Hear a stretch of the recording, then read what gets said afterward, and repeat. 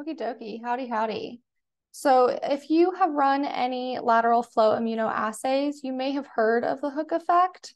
This is something that can happen when you have improperly optimized your assay conditions, specifically the ratio of microsphere binded antibodies or antigens, whatever your receptor is, to the ratio of expected target ligand in your solution.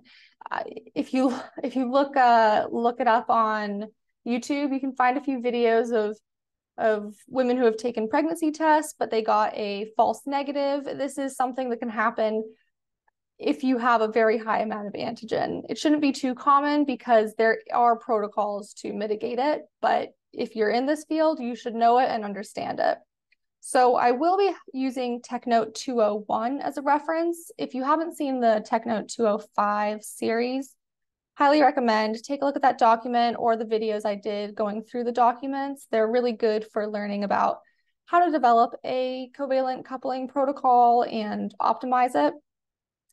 TechNote 201 just goes into a little bit of detail about the microspheres itself, and there's a section I'll show you, but let's go into the basics first because it's important you understand what's happening here.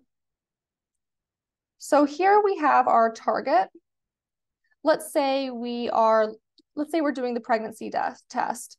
So the pregnancy test looks for the HCG hormone in urine. And if a woman is pregnant, there's going to be a high amount of that hormone. Now on the y-axis, we have our signal. On the pregnancy test, that is just typically the color, the line, the intensity of the color being produced. They don't really provide a estimated value, but you're tweaking your assay to produce a signal once it's past a certain concentration. So that's how that's provided.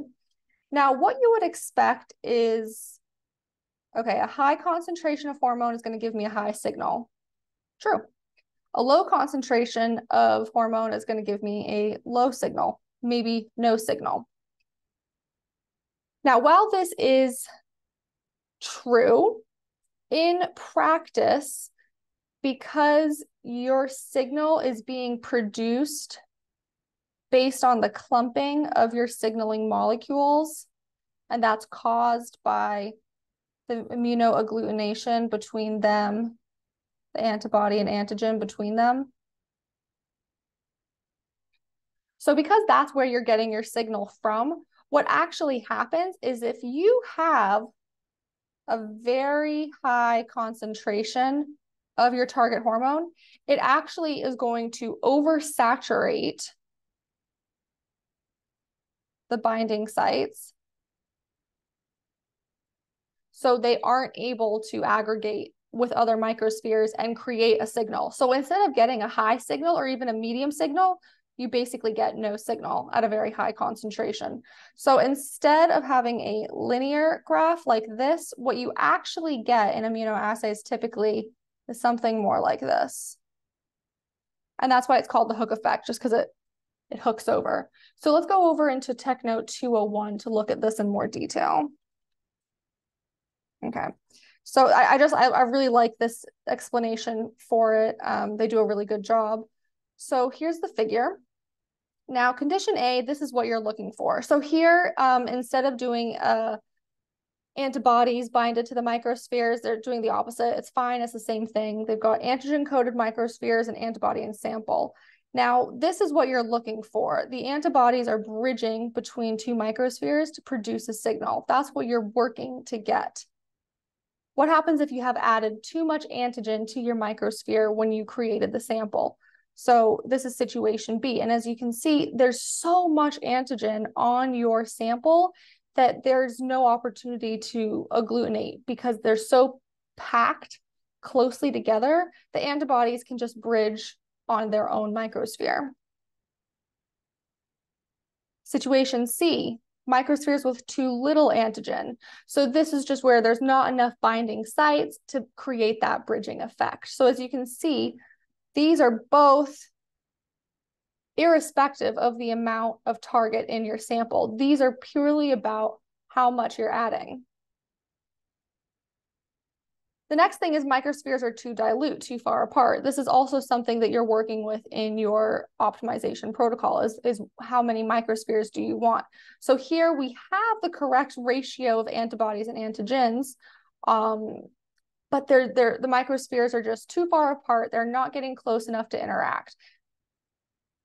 And then this one here is the one that is called the hook effect. And just in my experience, it's the most typical one you can run into because you can have a really properly optimized solution regarding the antibody to antigen ratios expected. But then if you have a sample with just so much of that target analyte in there, it is going to completely oversaturate. And this also will create no signal. So what I want to tell you, and there are different ways to handle this. One example could be producing 2 different batches of microspheres for handling a different range of concentrations, but there is a nifty trick you can also use to handle it. So what you can do is use the dilution protocol. Now this will take longer to analyze, but you have your sample 1 with an unknown amount of your target antigen, and then you want to create a dilution of it, say 10% dilution.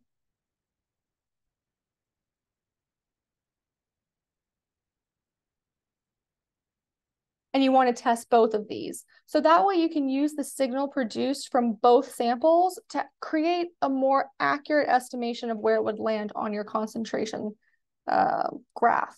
So here, let me give you a couple scenarios. This is going to be, okay, so here, see if you can figure it out. So you're going to test sample 1 and you get, okay, let's start easy. You test sample 1 and you get a signal down here. Then you test sample 2, you get a signal down here. What is that? Likely that's a negative sample. Okay. Let's do another situation. You test a sample and you get something here. And then you test the next one and you get something here. Positive sample. Guaranteed.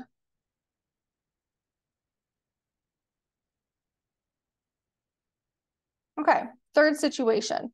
You test the first sample, you get this. You test the second sample, you get this. Yeah, so that would be, according to the theory of the hook effect, most likely that is a positive sample, and it's probably a pretty high concentration. You could do more dilutions to actually really narrow in on a pretty accurate prediction of the concentration, especially if you've already constructed a standard curve, which we discussed a little bit before. But yeah, so this is a quick overview of the hook effect. It's a very fascinating phenomena that you absolutely are going to be seeing in these tests. So make sure to take it into consideration. Please make sure you're optimizing your assays and really taking into account your expected concentration of these solutions you're looking at. You don't want to be putting tests out there that are telling people they're not pregnant when they are.